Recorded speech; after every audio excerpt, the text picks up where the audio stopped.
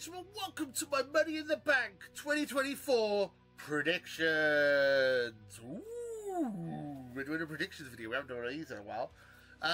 Yeah, we've got 5 matches to predict, so let's just jump into it.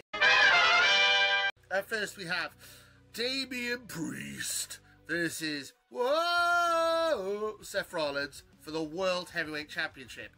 If Seth Rollins wins, Damian Priest must leave the Judgment Day. And if Damian Priest wins, Seth Rollins will never get a title shot as long as he's champion. Which is fine, because he'll probably lose it to Gunther like next month anyway. So I think Damian Priest is going to go over here. This is the part of the building up Damian Priest as a champion. I don't know why they didn't do this before he cashed in Money in the Bank. Like have him have a couple of big wins before Money in the Bank, cashing in his Money in the Bank. He still doesn't really feel like a legit champion, but beating Seth Rollins on his way to becoming, you know, having a win over Jey Uso, having a weird, you know, a screwy win over Drew McIntyre, but a win over Drew McIntyre nonetheless, and a win over Seth Rollins makes his title reign look a lot more legit. So, it makes sense to me that he's going to beat Seth here, and then they're going to move on to him versus Gunther at SummerSlam, which would be a really good match.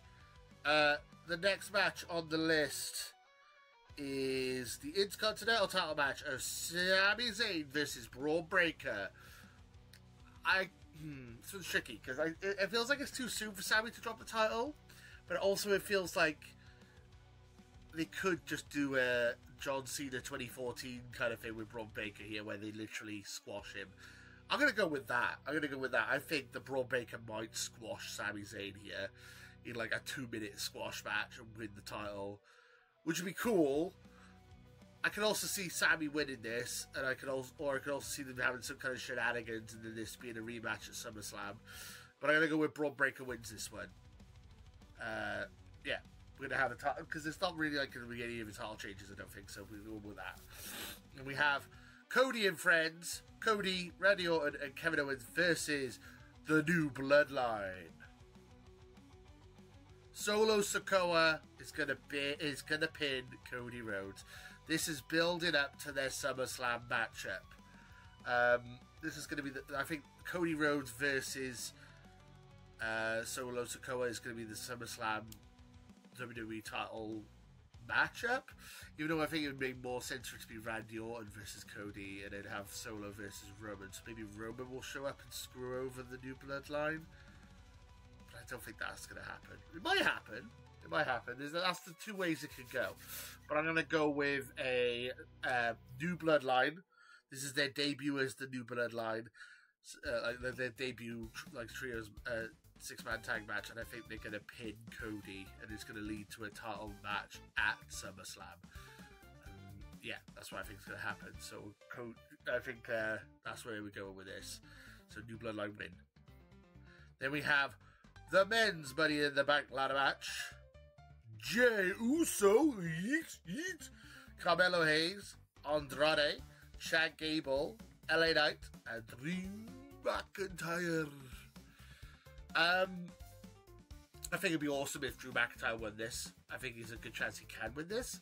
But I also feel like there's 2 ways this is going to go with Drew.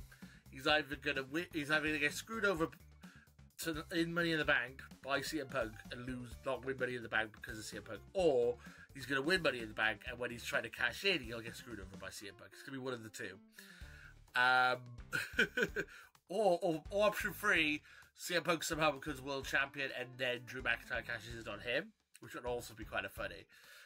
CM Punk's going to get involved in the Money in the Bank shenanigans when it comes to Drew.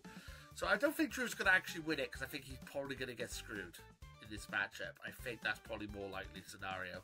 So I'm going to go with... It's a hard choice because it could literally go multiple ways here. Like LA Knight's super over. They could put Carmelo. They could put a rocket on Carmelo and send it to the moon. You know, Andrade I don't think is likely, but you could have him win it.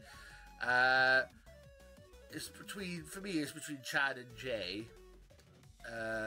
It's always better to have a heel Money in the Bank holder, but I think it might be Jay. ooh, Jay, so... Because we've been trying to build him up as a single star for a while now, Jay, and this would be a big way of doing it, giving him that briefcase and making him feel legit. So I think Jay's going to win this one. And then we have the Women's Money in the Bank ladder match. Io Sky, Chelsea Green, Lara Valkyria, Tiffany Stratton, Naomi, or Zoe Stark. I want Chelsea Green to win it because I think it'd be hilarious.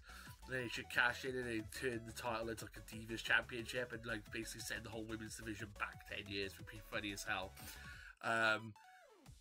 Which I can see happening, but I think it might be Tiffy time, as you might say.